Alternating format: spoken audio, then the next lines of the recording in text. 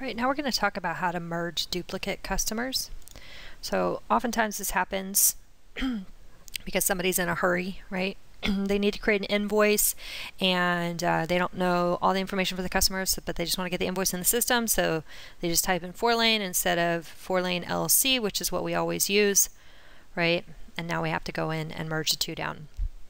So whenever we have a duplicate customer, what I always say is to look at both of them and see which one has the most information, right? So Fourlane LLC has terms in here, has phone number, email address.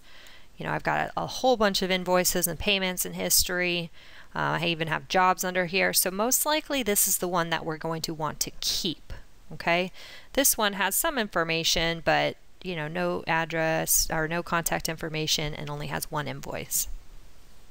So what we want to do is we want to rename them to be the exact same name, okay? And this is the field that we were talking about that has to be unique.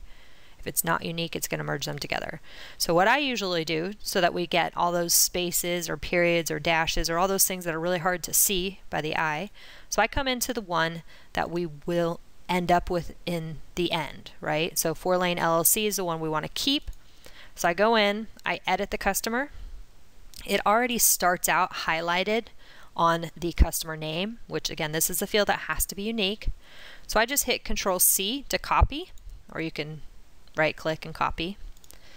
Then I go into the one that we're going to merge into the other, right? So now I edit this customer and job by right clicking, and then again, Control V or paste, so that the exact same name shows up here in the customer name.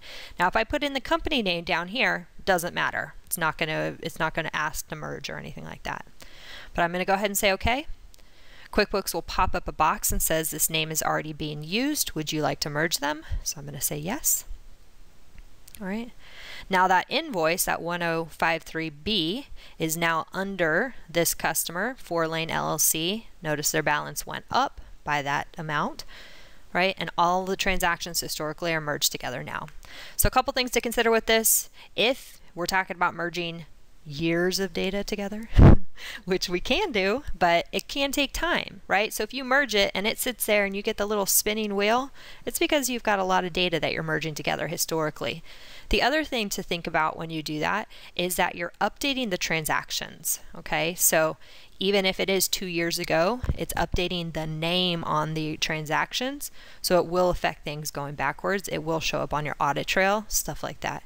The other thing to consider is that if you do close your periods, right, meaning if I come in here and go to my preferences and accounting and I have my closing date password set, okay, it could cause you to enter that closing date password to merge them together. Merging names isn't that big of a deal, and you know, for the most part, there's not too much that can be affected accounting wise with merging names, although I would still do it in a test environment first before doing it in your live environment. But if you're talking about merging items or other things in QuickBooks, that can be pretty, you know, pretty intense. Because vendors, as an example, it could affect 1099s. If you try to merge items, it could affect your items' average costing. So you just want to be really aware. So always do a backup, take it offline, and test it beforehand. That's how you merge a customer.